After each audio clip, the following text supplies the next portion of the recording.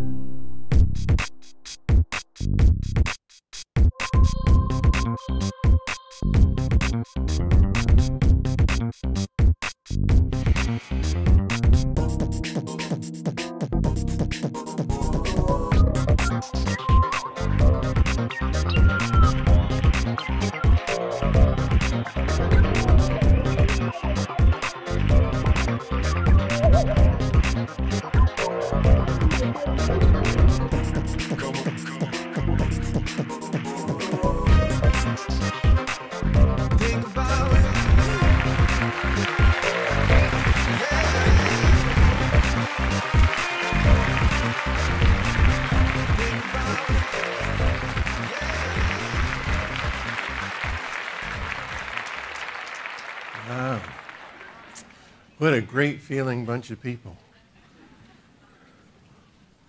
Thank you for making some time for me. The title of this talk is How to Explain Everything.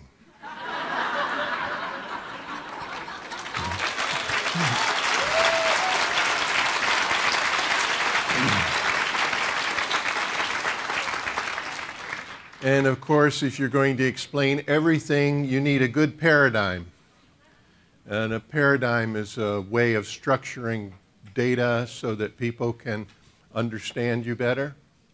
It's a storytelling tool. And paradigms are created to bridge unknowns. Like you go, so this, so probably that. You know, they're organized word lessons built of data and conjecture. And the paradigm that I'm going to show you will help you structure the history and evolution of life. And you can superimpose it on consciousness or personal development, human evolution, societies, spiritual paths, governments, religions, just about anything, and it will reveal new insights. And if there's some philosophic or metaphysical subject that you want to know more about, just start structuring what you know with this paradigm, and more will be revealed. So here's the basic paradigm.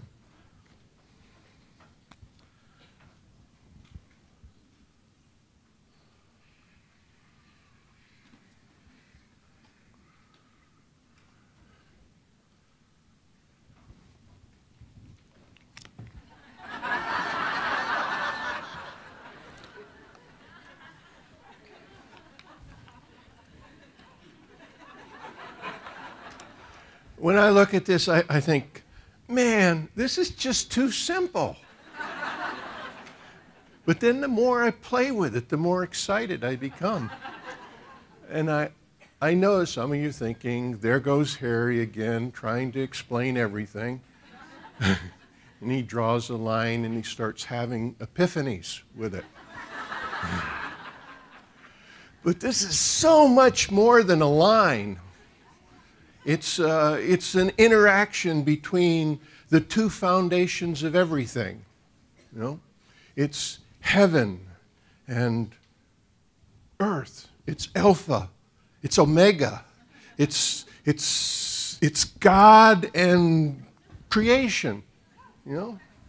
So yesterday I showed it to Avra. Hey, come here, come here, come here. Come here, come here.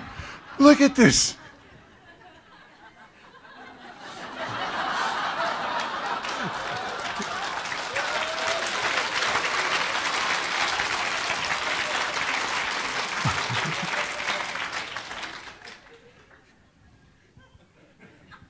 She says, it's a line, Harry. I go, yeah, but it's a line that's got everything on it. And she has one of those phones that you wear over your ear, and I can't tell whether she's talking to me or somebody on the phone.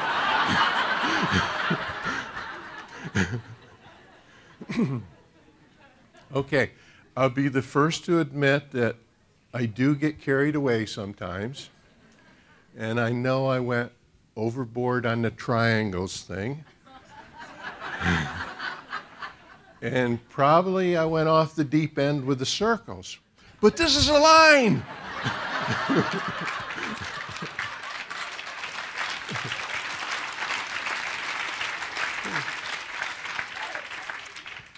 This is what I have been working up to.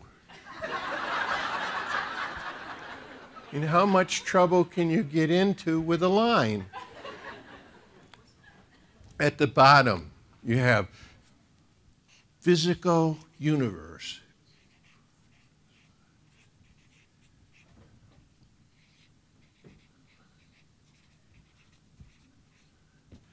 At the top, you have infinite being.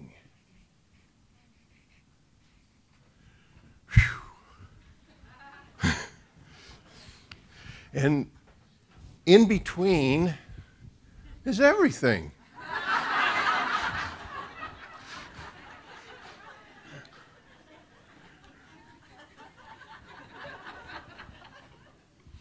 Okay, so, all right, stick with me. Let's put the evolution of consciousness on the line.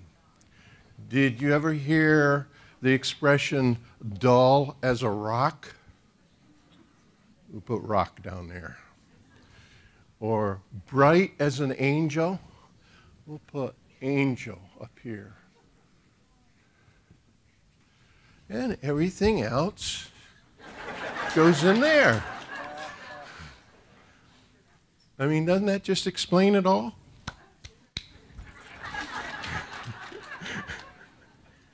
Okay, some more details. Imagine that these two poles, oh, that's yellow. Imagine that these two poles are broadcasting a signal. And they go.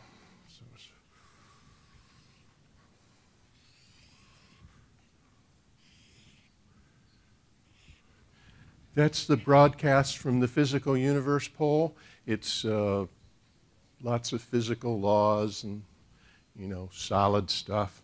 Here's the broadcast from infinite beingness.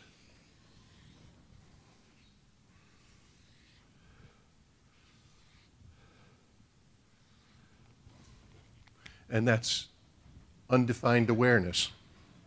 And where the two meet, life happens.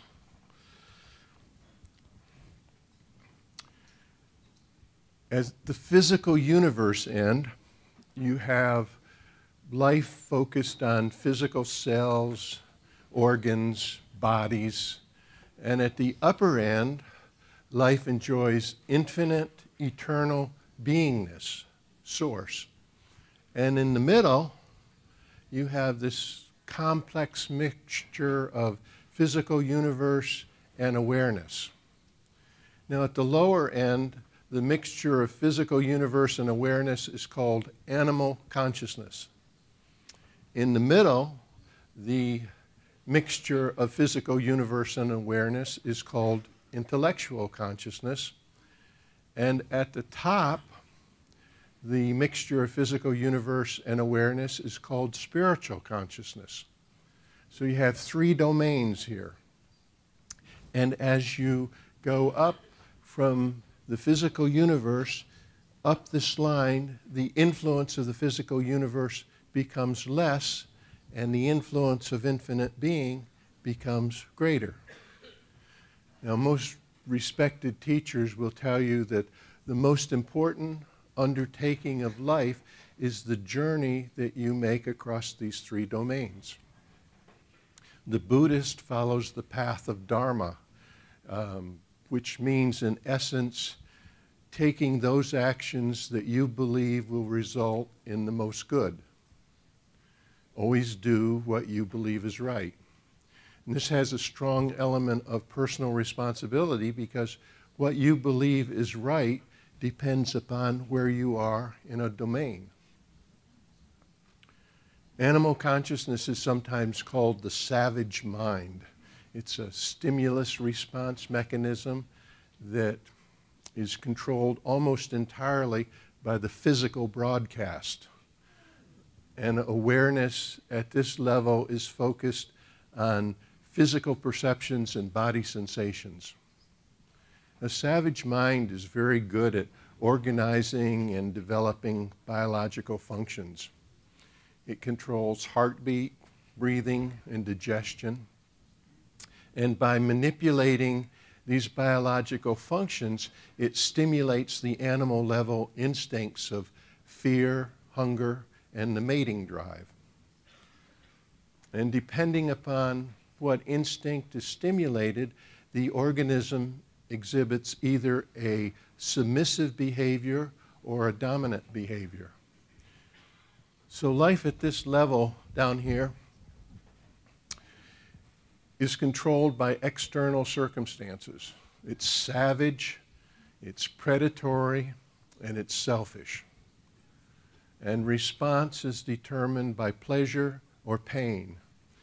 If something or someone triggers a pleasure response, the animal will repeat the behavior. If the pain response is triggered, the animal will stop the behavior. Response is automatic. No thinking or decision is required. And the closest that the savage mind ever comes to thinking is, can I eat it? Will it eat me? Can I mate with it? You know? And if it doesn't know the answer to these questions, it just waits for the next stimulus. Now, if this is beginning to sound like some people you know, I'm not surprised.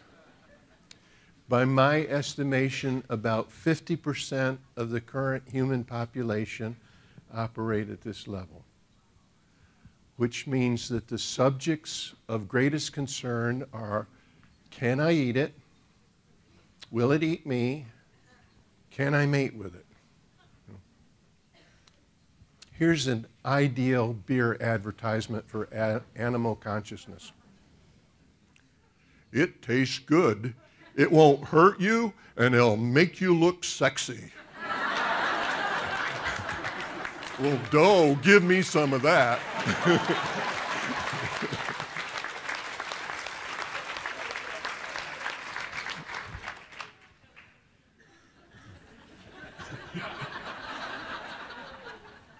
The transformation from animal consciousness to intellectual consciousness happens with the awakening of an awareness of being aware. Intellectual consciousness is not only aware, it's aware that it's aware. I mean, suddenly an I am has materialized. And this I am not only knows, but it knows what it knows, and it knows what it doesn't know.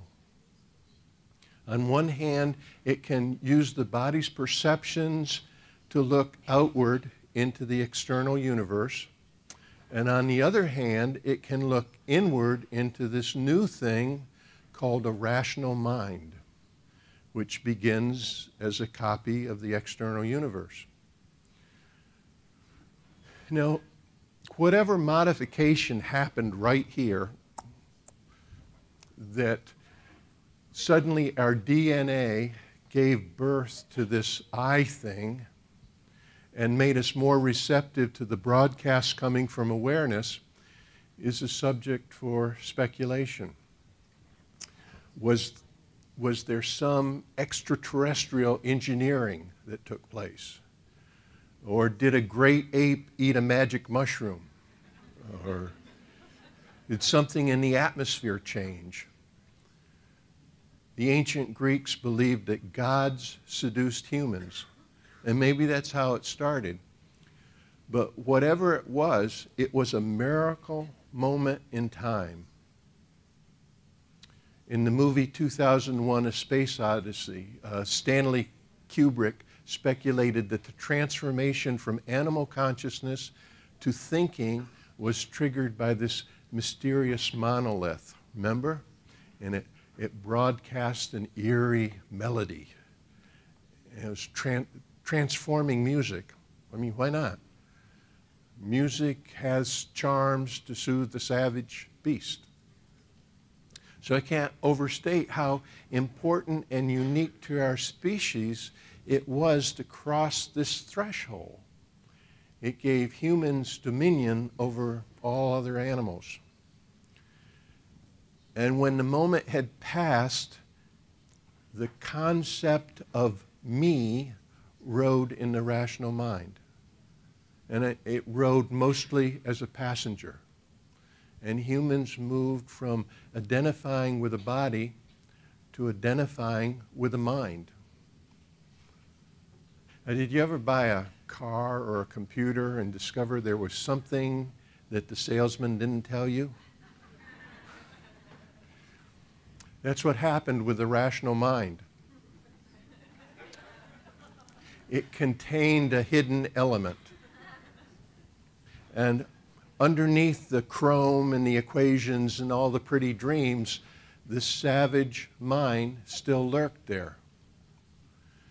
And beneath the reasoned decisions of the new rational mind, the old stimulus response mind of pain was still running. And the savage instincts remained as a subconscious influence. So our interpretation of the world carried old judgments based on past pleasures and pain, and we used the reasoning power of the new rational mind to justify them as right. This is the tragic flaw in the human drama. If you operate on instincts and the instincts aren't right, you'll go extinct. Right? Now that got carried over to the idea that if you operate on beliefs and your beliefs aren't right, you'd go extinct. So the computation of the rational mind became, well, if I believe it, it must be right. And that's what we've been running on. But still, you know, the awakening of the rational mind, it was a landmark event. So now come forward through the next 500,000 years, through the discovery of fire, the spear, the bow and arrow, the domestication of animals, smelting of metals, gunpowder, creation of alphabets, great works of art, up to the dawn of psychiatrists and psychotherapists. Now, the major contribution of psychiatrists and psychotherapists was the recognition that there might be something wrong with the rational mind. Duh, you think? I mean, what was your first clue? Could it have anything to do with our history of wars and atrocities that we commit against each other? I mean, 500,000 years is a long time before you discover that there's a bug in the program. And way too many of us have been running on the indoctrinated beliefs, which of course, if we believe them, must be right, which are nothing more than the leftover artifacts of animal consciousness. I mean, we've used our brilliant technology to destroy each other and sabotage our future. And of course, with good and reasonable justification. We've been justifying and indoctrinating each other with beliefs for a really long time without coming together.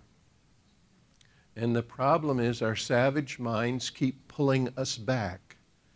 I mean, this is the broadcast that's coming from the savage mind. And trust is not an element of animal consciousness. Keeping agreements is not an element of animal consciousness. And we've been tuning in to the wrong broadcast. You could call this give me radio.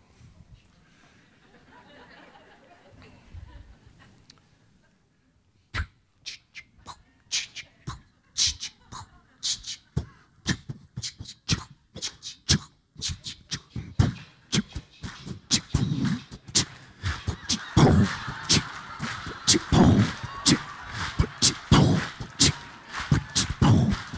some. Get some. Give me some more. Need some. Get some. Give me some more. Need some. Get some. Give me some more. Need some. Get some. Give me some more. Give me yours. Give me yours.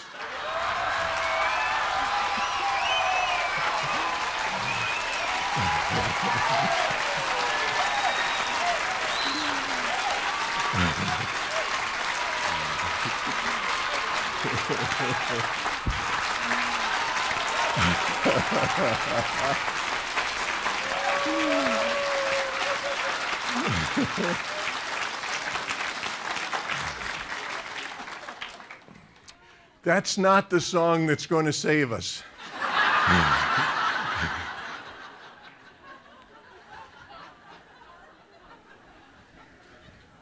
The world's problems do not start with scarcity or greed. They start with this savage influence on human consciousness.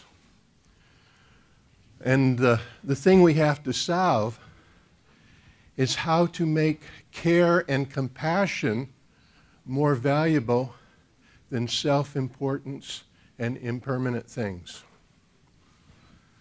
And the ultimate solution is broadly awakening the enlightened mind of spiritual consciousness.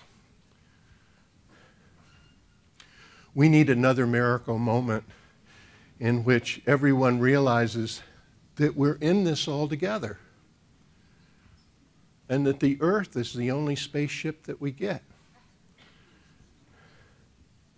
And Star's Edge has laid the foundation. Future generations need to direct their greatest efforts toward coming together. I mean, the world needs less superpowers and more friendly tribes. And the me that showed up with intellectual consciousness needs to change from being an indoctrinated passenger in the rational mind to being a responsible owner and driver of the rational mind. And you will play a major role in that transformation. You're part of the construction crew for the next miracle. You deliver Avatar properly, and your students will realize that they are more than minds, and they'll move beyond the influence of indoctrination.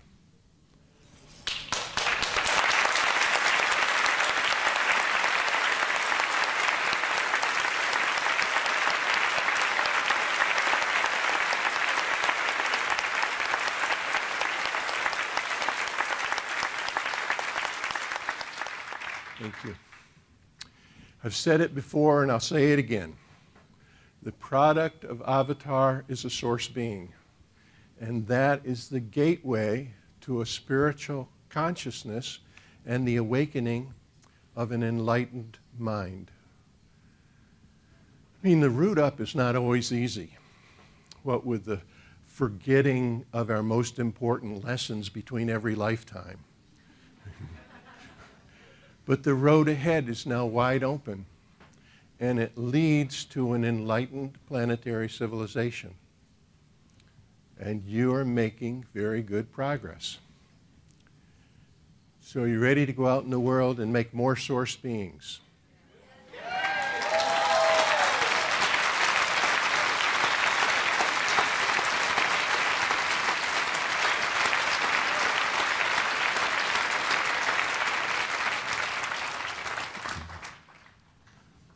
Good.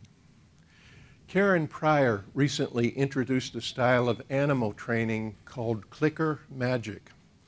And it's so amazing and appropriate to this talk that I ask her permission to show you some excerpts from her DVD, Clicker Magic.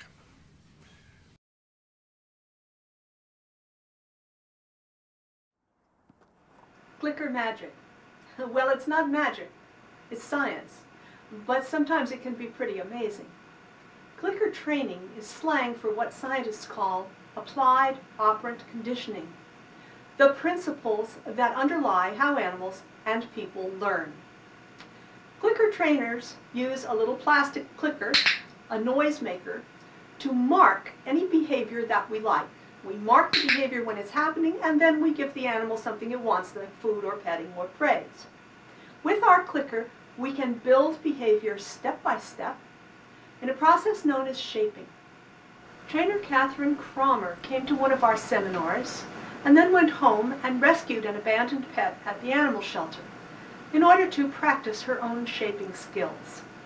She videotaped the process, step by step, and I'd like to use Catherine Cromer's video to review the process of clicker training.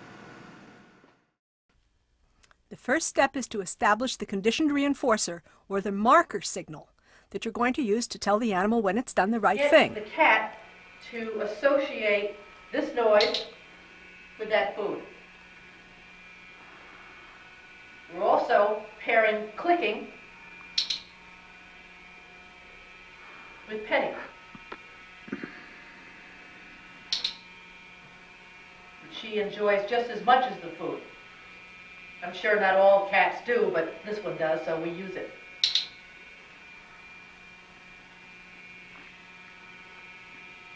It's important in the beginning to use things the animal really likes, especially good food, for example.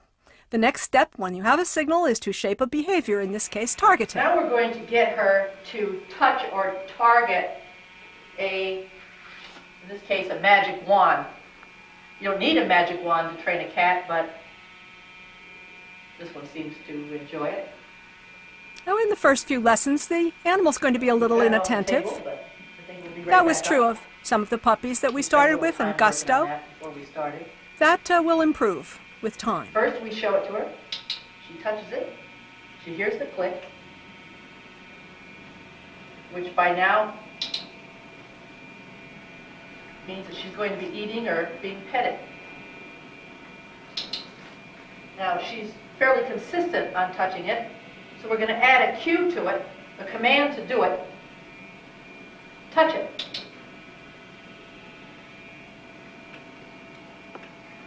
We're going to move it to different sides of the table. Touch it. So that she learns to come at some distance. Touch it. And then in order to increase her enthusiasm, we put it on an intermittent schedule of reinforcement, which means that she'll do it more than once. Touch it. To get a reward. Touch it. Watch what she does with a really long behavior chain. Over. Tunnel. Over. Over. Over. Tunnel. Over. Tunnel.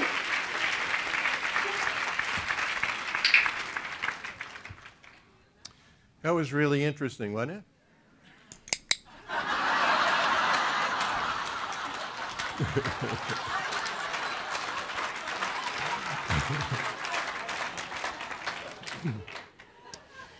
You guys are too aware. It would take something more than a clicker to shape your behavior.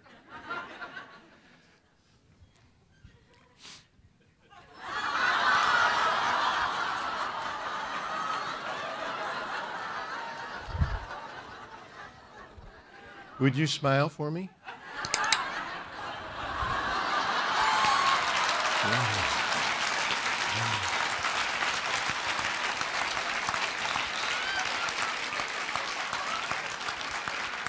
You smile for me?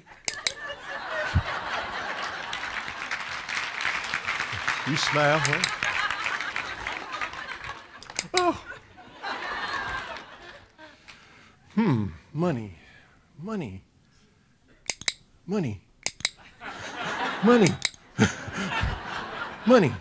I could train myself. You suppose that's what we've been doing? I started clicker training my German Shepherd to sit and stay, and she caught on right away.